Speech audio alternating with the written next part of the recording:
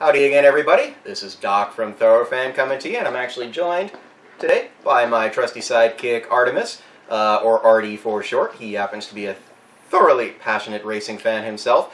And, we're coming up on just about 3 weeks to the Kentucky Derby. Obviously, last week didn't clarify the picture too much, but we've only got one major prep race this week, obviously the Arkansas Derby, and well, everybody can kind of figure out what that race is named for, considering it's happening in Arkansas.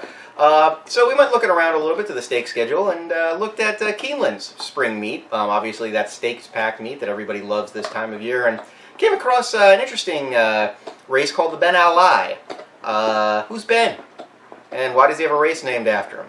Well, you may not know yet, but you're going to know in a little bit as we look at the name behind the race.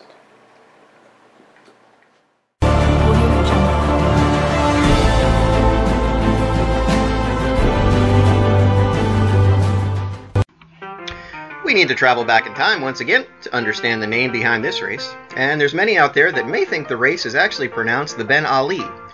No, not that Ali, although both our person and the greatest ever were born in Kentucky.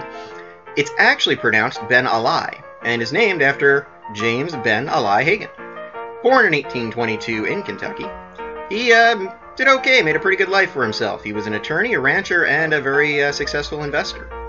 He's so famous, in fact, that he actually has a mountain named after him in Montana. It was after he made his fortunes, though, following the California Gold Rush, that he turned his attention to the racing and breeding of thoroughbreds. He owned and operated the Rancho del Paso breeding farm in California. You can actually see some of the horses who were part of that breeding operation here in this wonderful old-timey photograph. He did that until 1905, when he decided to finally come home and focus his attention on purchasing and taking over the Elmendorf farm in Lexington, Kentucky.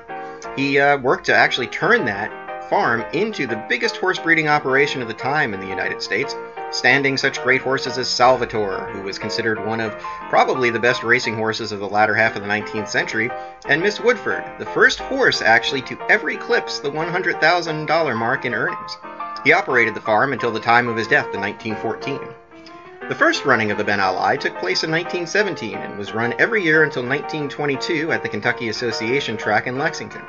Went on a little hiatus there, and it wasn't run again until 1937 at Keenland, but it has actually become a fixture race for older horses at the spring meet that we look forward to every year. Perhaps the most famous recent winner of the Ben Ali was none other than the most interesting horse in the world, Wise Dan, in 2012. Eye of the Leopard third, ceases fourth, and Guy's Reward fifth between horses. It is Wise Dan rolling by the eighth pole. Wise Dan, 8-length advantage back to Big Blue Kitten. He is back, and he is back in style. Wise Dan and John Velasquez to crush the field in the Ben Ali.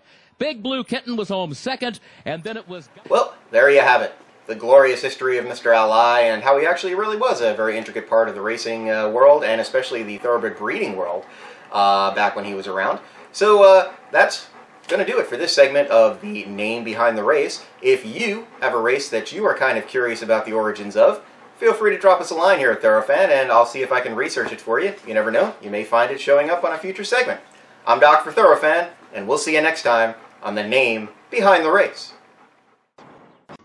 To learn more about everything thoroughbred fan-based and become a huge part of the fandom that is Thorofan, be sure to check us out on our website, thorofan.com, and sign up for our weekly newsletter. You'll be surprised what you find out about this great sport.